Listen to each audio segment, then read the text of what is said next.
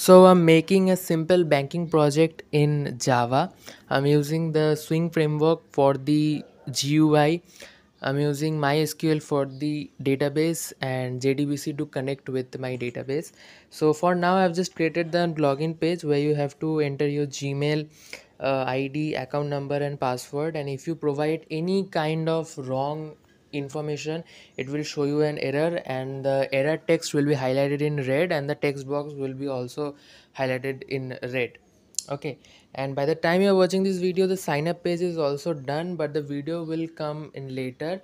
And during this whole project development, I will post this short videos, which is not the shorts video, but it will be a short video, like 2 3 minutes, or the what are the new changes I'm doing in my project. So now I will copy the user password from the database, as because for now I have only one user in my database. Later on there will be lot of user to do transactions.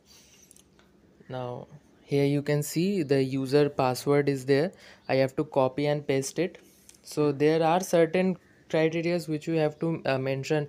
The account number length is fixed. You cannot enter more than or less than the length of the account number. So now if you press login, after putting right information, it will show you logged in.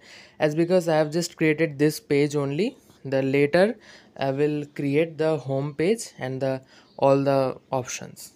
Okay.